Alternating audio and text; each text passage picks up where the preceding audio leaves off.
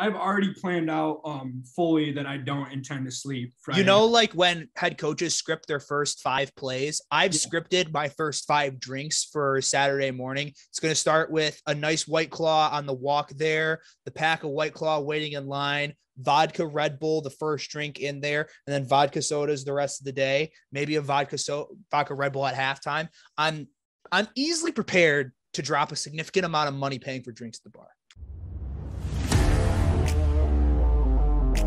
The world ain't all sunshine and rainbows.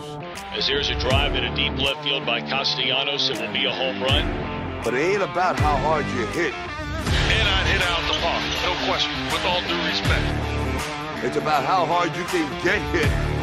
And you might need, at some point in your life, a little massage on your ass. They keep moving forward. How much you can take, they keep moving forward. Hello, everybody, and welcome back to another episode of the Moving Forward podcast, Rivalry Week. Just a shout out to all the Michigan football players that ignored my DMs. You're cowards for not coming on this show. We had an interview with Blake on Tuesday, I believe is when I put out that, and it was really good. Got a lot of positive feedback from that. Had an awesome conversation with Blake. Longtime friend, so obviously we've known each other for a long time. So it was awesome to have him on the show. Hoping to have more MSU guys in the future. Can get a lot of offensive linemen as guests, but those skill positions might be a bit harder. But anyway, let's move on. We're going to do a lot of football this episode, so I thought let's start with some NBA. We're 1 week into the NBA season as of Tuesday, and there's a lot of stuff that's happened so far. Nate, we're going to do a little different love-hate today. We're going to do an NBA love-hate. What is one thing that you've loved so far this NBA season? Okay, just to add on top of that Blake Buter interview was incredible. That was really well done. That was a journalistic masterpiece. That was a blast to listen to. But moving forward, I'll stop fluffing your feathers. My love so far this NBA season of this week, I suppose you could say too, is this Hornets team. They are an absolute riot to watch. LaMelo is always going to be a fun player to watch. I've always been a huge fan of the Ball family. And they just have a lot of dudes that are really enjoyable to watch. And then to top it all off, Miles has been absolutely incredible. He's been crazy good. I'm going to be a homer. I'm going to love him because he's an MSU guy. But like back-to-back 30 pieces and then a 27-point game. He's averaging 25 points per game, 4 games into the season. And then they're playing a game right now. I believe they just went to half, and he's got 17. So he's been incredible. He operates really well in that offense. He's really figured out the spots to be. You never expect him to just be able to give him the ball at the top of the key and let him just completely eviscerate a defender. Occasionally he can do that type of thing, but he plays really well when the defense follows some of the ball action. He just finds the right spot. So that's been a great thing to watch. And the team's just exciting as all hell. The announcers obviously help bring a lot of energy in there, but it's been great watching that team. I really enjoy them. I called them as my League Pass MVP at the start of the year. Week and a half in, they have not disappointed. Yeah, that's definitely a good call. Miles Bridges has been awesome. I expect his scoring to go down when Terry Rozier comes back into the lineup, but he's been awesome, and he's going to continue to be a starter. I like what they're doing with their small ball lineup. It's worked really, really well. I'm sure they'll replace Oubre with Terry Rozier when he comes back, and they'll add a nice bench piece off the bench. But Miles has been awesome. I love watching the Hornets too. I've been betting on them a lot through the first couple of weeks here. Which will go right into my love, which is money line favorites. I've been parlaying like 4 money line favorites every night of the NBA, and they've hit. I think I'm up like 4 or 5 units just because of that. I won a huge money line play yesterday. I got a big one again tonight, and I'm sure I'll have one on Friday when there isn't a football game going on. But I love the money line plays. I've been all over the Bulls, all over the Hawks, all over the Hornets. The Lakers pulled through yesterday and didn't suck dick. So I've been big on money line favorites. They've been awesome. And I just love when you can see a bad team like the Magic or the Cavaliers match up. Oh, the Magic did fuck me against the Knicks. Fuck you, Knicks, for losing to the Magic. That was tough. I've been on a similar train with those money line parlays. And they really do, like, they work very well, especially in this like early to mid regular season period where it's just like who's bringing out the better lineup. Like none of these teams are going to come out crazy, like motivated for a certain thing at this point in time. Obviously everybody's going to bring it when they're going to bring it, and some nights they win, but all that being said, these games get a little more predictable in this early to mid-season. And so you can really find some good value throwing a few of those favorites that are just naturally more talented teams that are going to win those games. So it might get busted every once in a while, but I think overall, if you're being smart about it, it's a great way to increase the betting account. Well, the NBA isn't like the NFL where it's like one team is like, you can have a good day from a bad team. Like the NBA, there are teams openly trying to tank, like the Magic, like the Pistons, like the Cavaliers, like the Thunder, like the Rockets. It's like you catch them on the right night, you're obviously going to get great value. And right now, even they can afford to win some games. And even now they're being bad. So even imagine when we come to like February, March, April, like those teams are going to be trying to lose games on purpose. Like this play of like a hungry dog runs faster, that does not matter in the doesn't NBA. apply when you play as many games as they do per week. It's not like the NFL where you prep for an entire week and then you go out and you get your best shot. Like sometimes these teams, especially on back-to-backs, you just get nights where they don't have it and you don't expect them to have it, and it can be easy to predict and a really good way to make some money. Can I do my hate, which is Nate taking the Lakers tonight against the Thunder? Because that makes zero sense. Just like you just said, the Lakers, LeBron's not playing tonight. I don't know if Davis isn't playing either. I saw he's going to play. Oh, last night I thought his ACL exploded he looked like he died. Yeah. And then he just played the rest of the game. He was an absolute monster the whole game. And I was like, why do you got to act like such a little, like I tweeted Russell Westbrook. What did I say? Russell Westbrook is stinky butt. Russell Westbrook is stinky butt. And after that, they went on like a huge run and then won me like $100 parlay. So I motivate Russell Westbrook. He knows when I tweet about him, and he does better because I say bad things about him. That's good to know. Okay, can I at least explain my logic? I went through a whole process with this Lakers pick tonight because they had to travel from San Antonio to OKC. They were not very far. And no, not very far, but it's still a back-to-back road trip. Anyways, my logic was that the Lakers are such a square pick, right? Lakers over Thunder. That's such a square pick. One of the better teams in the league, one of the worst teams in the league. Mm-hmm. But anybody with like half a brain would be like, well, the Lakers make no sense. So that makes the Thunder the square pick. So I reverse squared and then reversed that square a second time. And they're actually up 28-13 right now in the first quarter. So it's looking good so far. Never mind about the square pick. That wasn't a bad pick at all. What's your hate so far? Can I get my actual hate so far into the NBA season? My actual hate is Killian Hayes slander. I will not tolerate it. I'm giving him, he needs this whole year. I'll give him this whole year. He showed a lot of promise in their last game. He looked really good. They actually played him over 25 minutes, which they didn't do in the first two games. They played him upwards of, I think they played him 32 minutes in their third game, which is all I want to see. He played well. Sadiq plays well. My real hate is not playing Saban Lee, the backup minutes, and giving them to Corey Joseph. That's been pissing me off. But Killian had a really good game the other day. And I think that he's not as bad as we think he is. And I'm starting to lower expectations from what I originally thought he was going to be. I just want him and Cade to work well with each other because I think they complement each other very nicely with each other.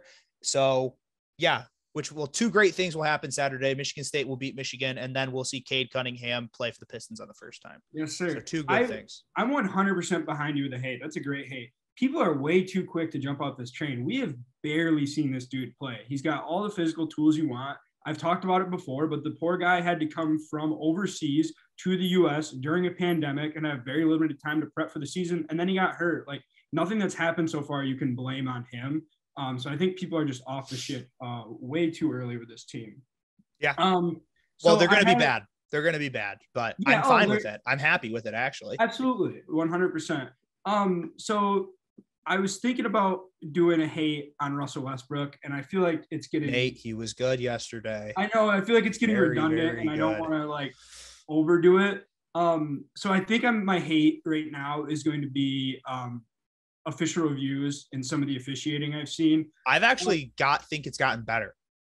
So I think so the reason I bring this up is this Lakers last game with what a mess it was at the end. A double challenge. There was 2 separate reviews. The last 3 minutes took like 40 minutes of real time. It felt like it probably wasn't actually that, but it felt like that. And I feel like we have just set our bar, like our standards so low for what we expect from NBA officiating that when we see moderate improvement, that like we take it as like, oh, the officiating's been good. It's still not good. There's still real flaws.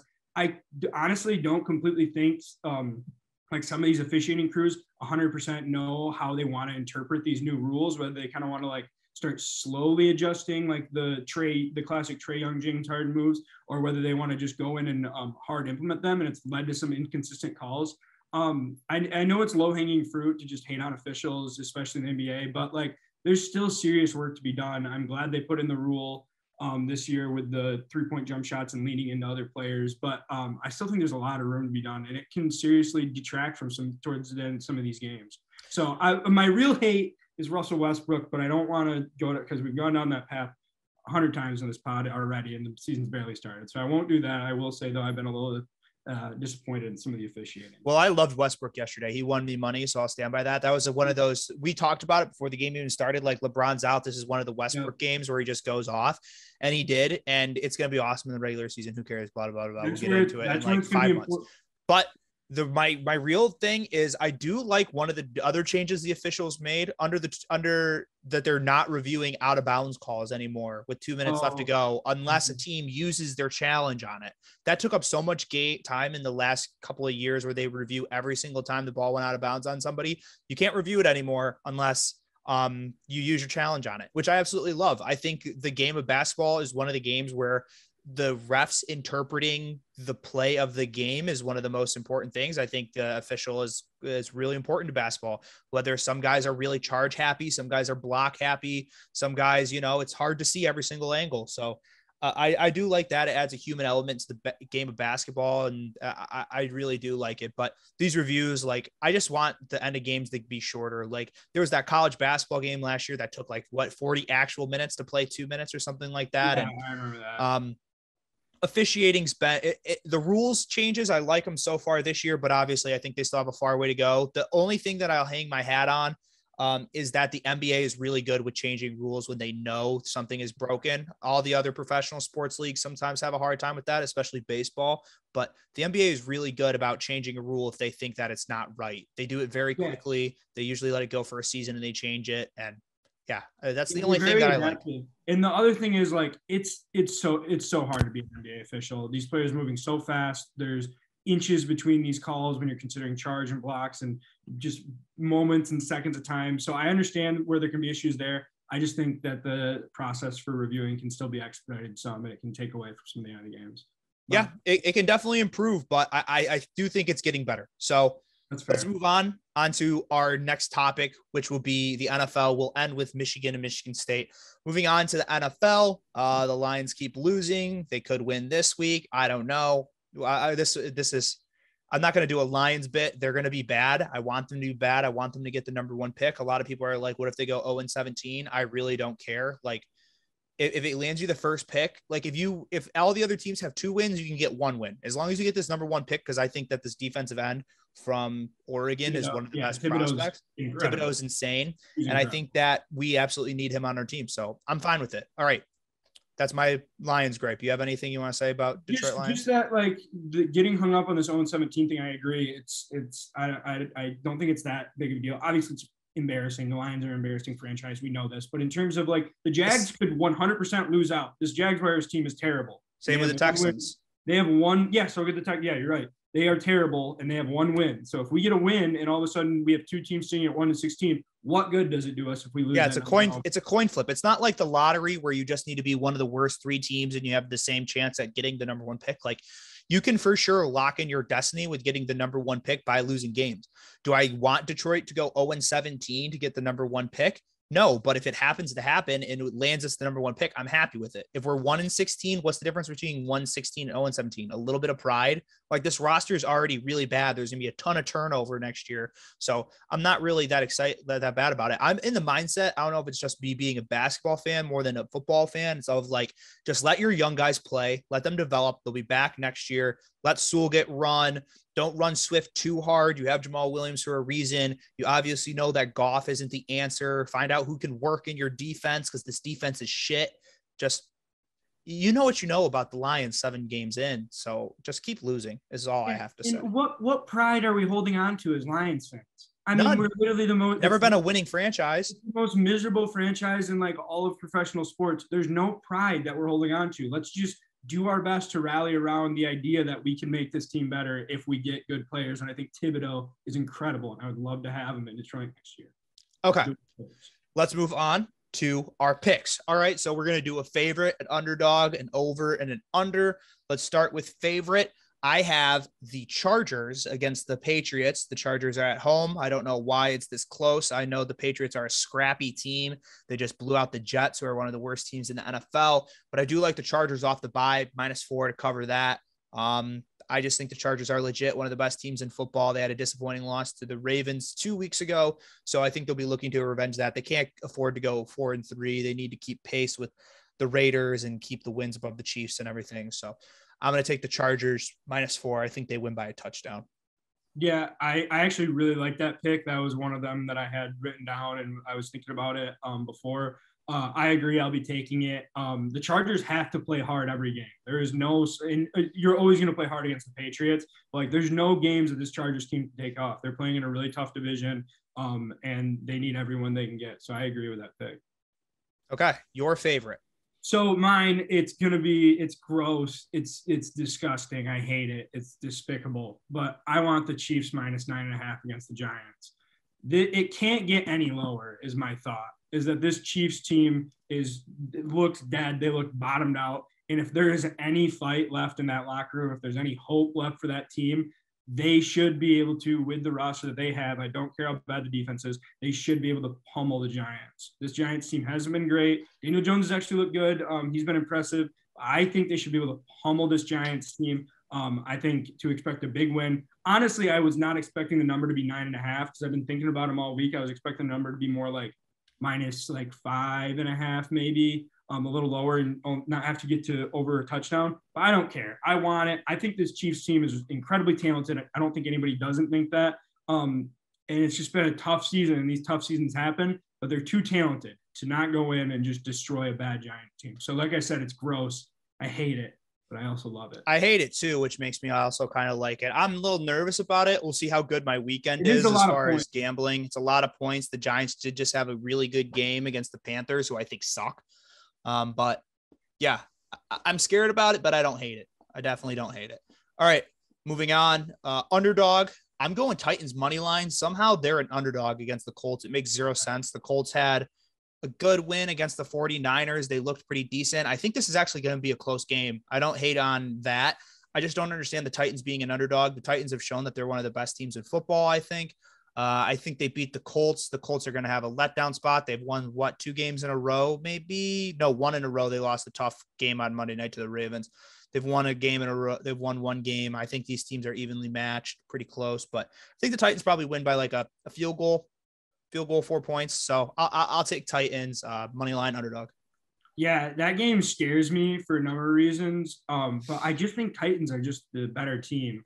Obviously, the Colts are home, so they're going to get a little extra pull on the spread. But I like the pick. If I had to make a pick on the game, I would agree. I would take Titans. I would just do the money line and drop the 1.5.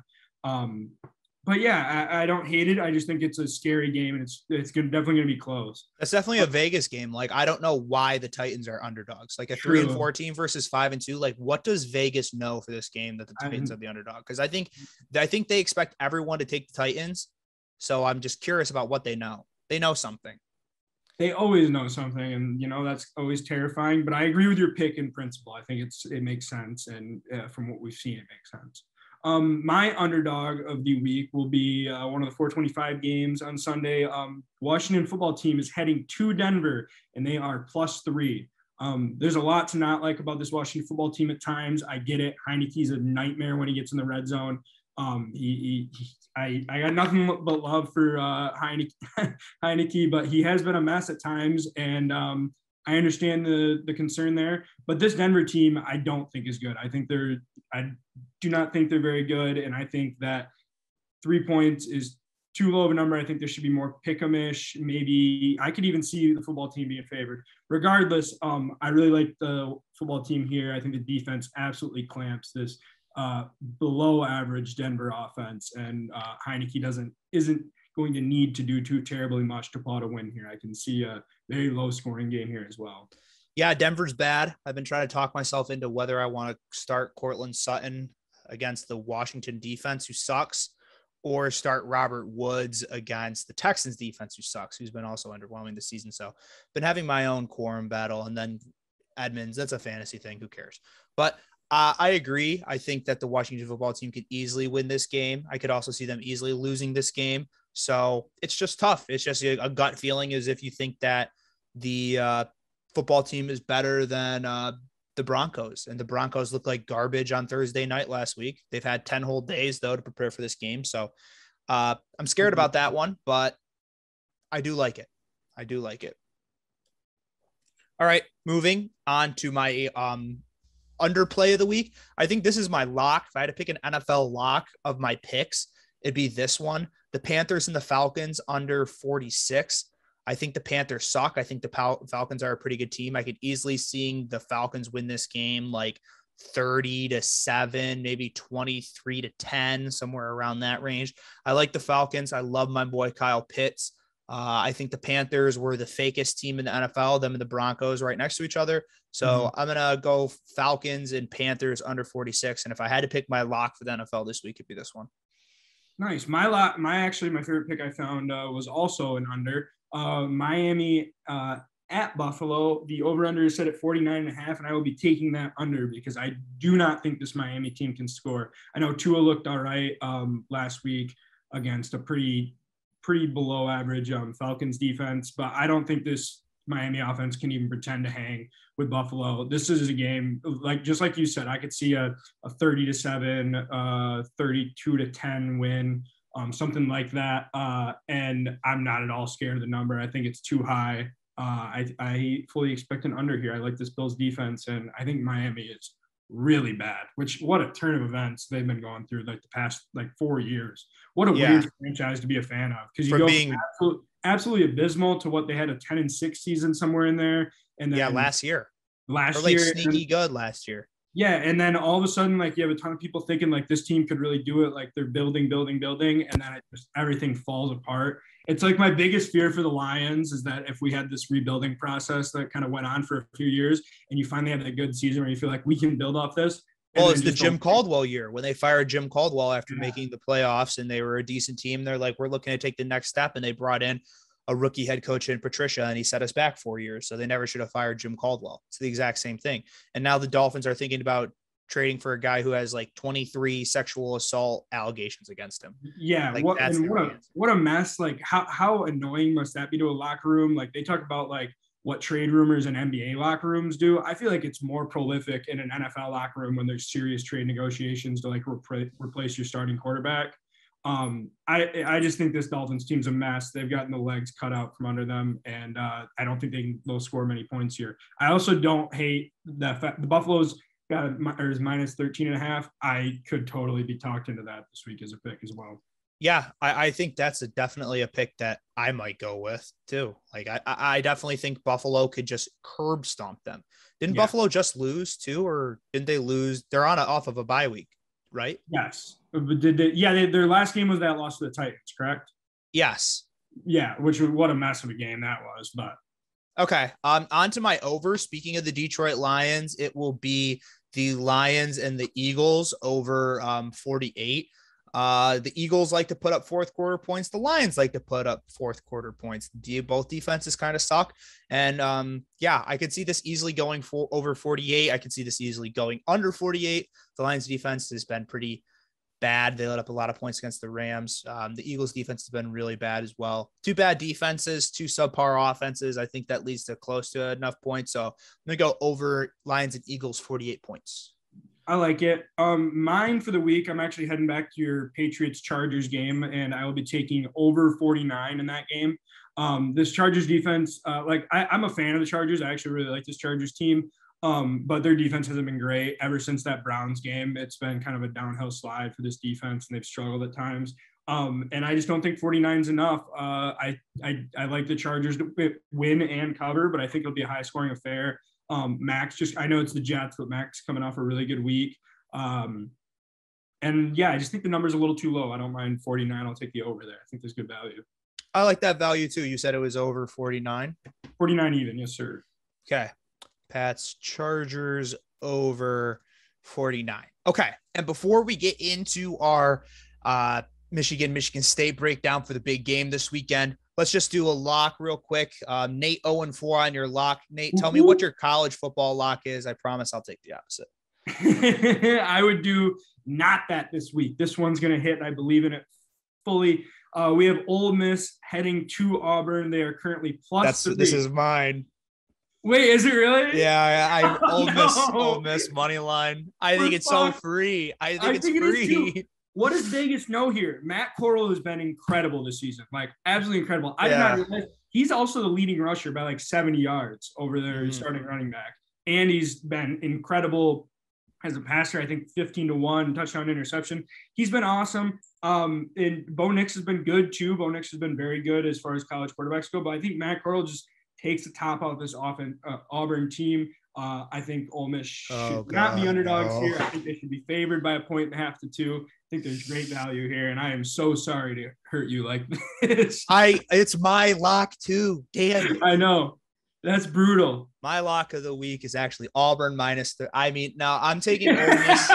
I'm taking Ole Miss money line. I really like it. I think this Ole Miss team is legit. I could see how they lose they're going to lose to Auburn. God damn it. But I'm going to take Ole Miss. I might not feel as good about the money line anymore. I might take the 3 points now.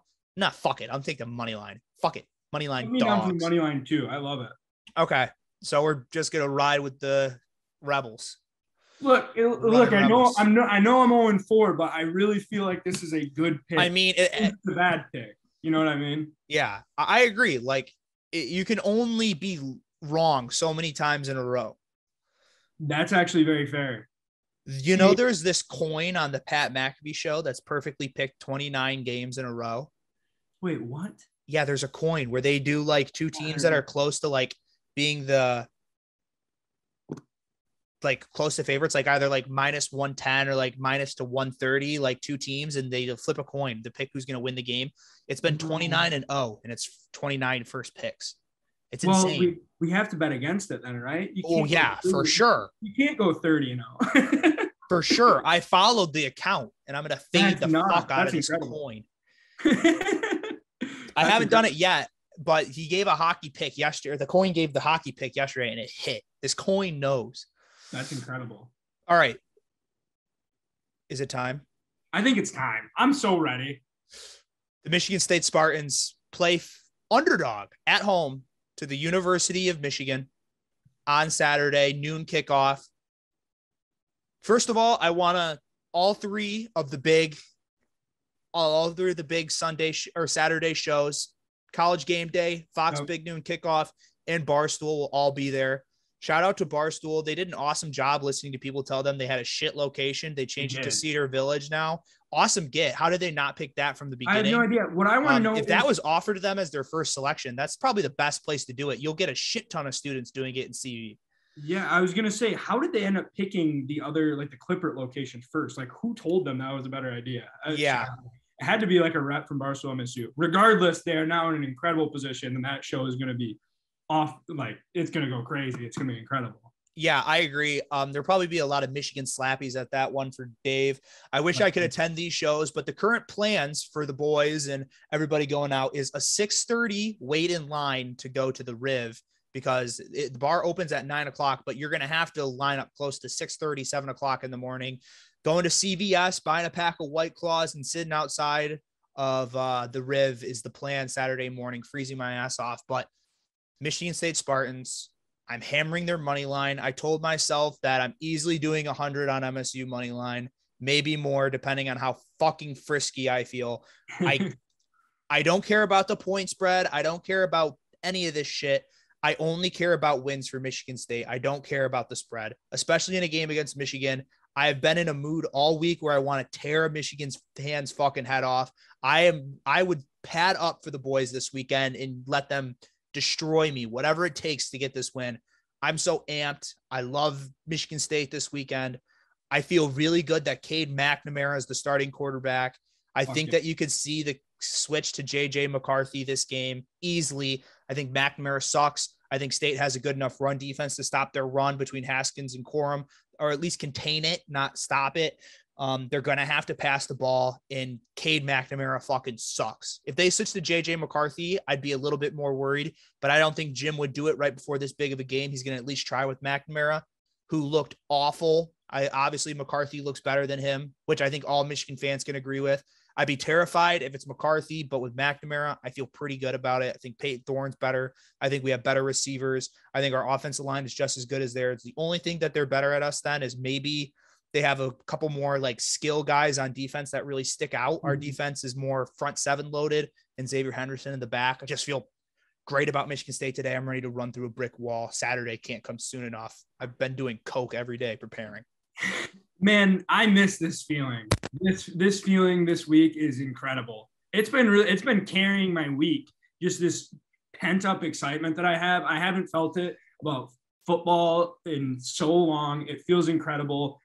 It's awesome. The game's going to be amazing. I have my suicide contingency planned in the event that everything goes south, which I think is a necessary but hopefully not needed precaution. That being said, just to talk about it for a moment, you covered just about everything I wanted to say. I agree with just about all you said. The only notch on my dad is that it can be difficult to tell which offensive line has been better at times just because this Michigan team has run the ball so damn much. You know what I mean? So like the numbers I think look a little bit better for U of M, but I don't know that there's necessarily a talent advantage on either end. Michigan State's offensive line is definitely deeper.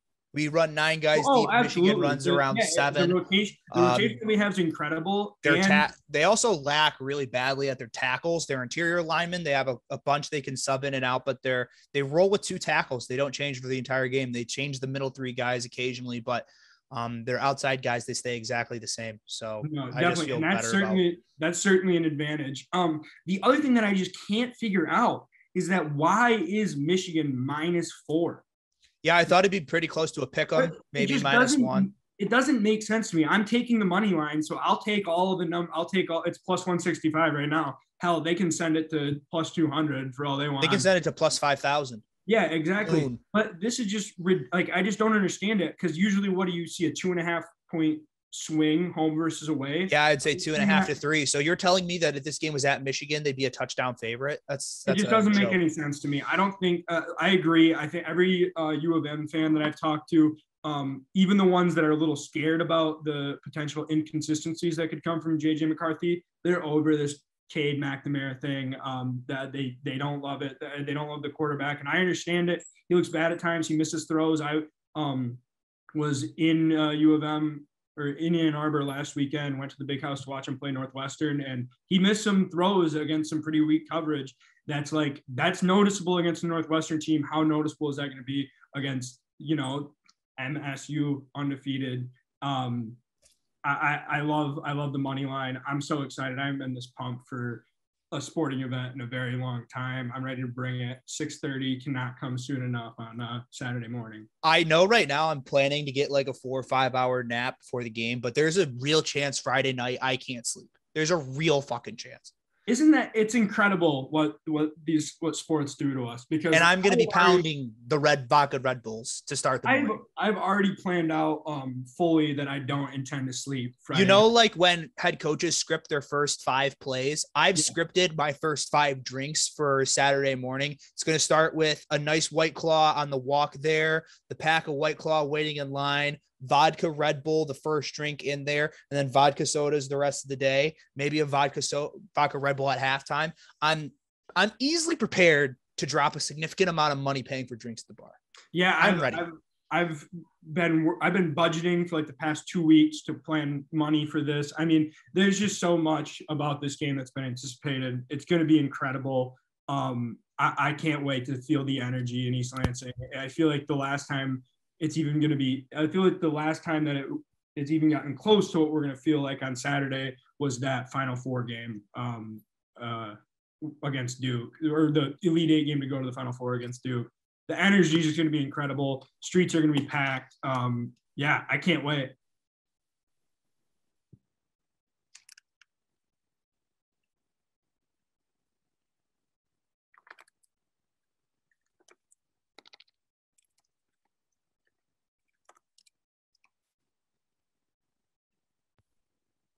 Is my audio off? It was for a moment there. Oh, okay. Whatever. You might just have to cut around. Oh, it's fine. Leaving this all in. Fuck it. We love it. Yeah, I think this is going to be the busiest the campus has ever been. I said 7:30 because you're going to have to get up that early to get a spot at a bar you actually want to watch. I don't want to watch it at Rick's. I don't want to watch it in a goddamn living room. I want to be at the Riv, which is the best place to watch a game, that or Fieldhouse. One of those two places are the best two places to watch a game. I want to be there. I want to be taking their $1 specialty shots on Saturdays for game days. I want to be wearing my Michigan State jersey. I want my $1 piece of pizza, I think, or $1 tacos on Saturday. I want it all. I want the fucking smoke. I will be doing vodka shots. I want it all. I want Michigan fans in my face. I don't fucking care. I want this smoke. I want everybody in my replies if State loses this game, which they might easily do. But if they don't, I'm going to be hanging my dick so long down to my leg. It will be a third fucking leg. You will see me tripoding around East Lansing with my dick hanging out of the bottom of my pants. And any Michigan fan I see will get immediately hazed. No physical altercation. They will get emotionally and verbally abused by me. And that's the appropriate feeling that we should have, that I do have. I'm so excited. I'm going to East Lansing in like about a month and a half or maybe over that. I can't wait to be back home. I've been looking forward to it for 2 weeks now. It's going to all come together. I'm going to be an emotional wreck.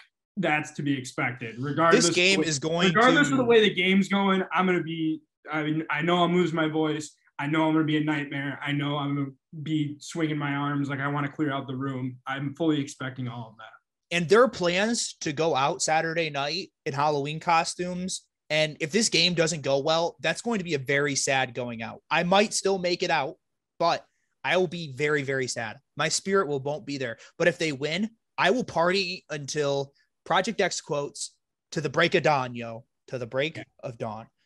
Nate, any final thoughts, Michigan State, before we wrap this episode and we head into our weekend? I think we have covered everything that needs to be covered. I think we've said everything that needs to be said. I just want to see the boys go out there. I want to see them do it. I want to see a great game, and I fully expect an MSU dub. I cannot wait. It's going to be incredible. It's going to be incredible. Thank you again, Blake, for coming on the podcast. Michigan, you fucking cowards. You coward pieces of shit. Didn't want to go to my podcast. I'm looking at you, Aiden Hutchinson. Didn't reply to my DM. I get you're busy. I get you're one of the best players in the country, but still. All right. Follow us on Instagram, Moving Forward Pod, FWD Pod, Twitter, Moving Forward Pod, FWD Pod, TikTok, The Moving Forward Pod, YouTube, Loth 11, where you can get this first. Nate, thank you for joining me. I'm so amped for this Saturday. Let's end it off with a good old go green. Go white, baby. Let's get it. Thanks for having me, Jake. The world ain't all sunshine and rainbows. As there's a drive in a deep left field by Castellanos, it will be a home run. But it ain't about how hard you hit. And I'd hit out the park, no question, with all due respect. It's about how hard you can get hit. And you might need, at some point in your life, a little massage on your ass.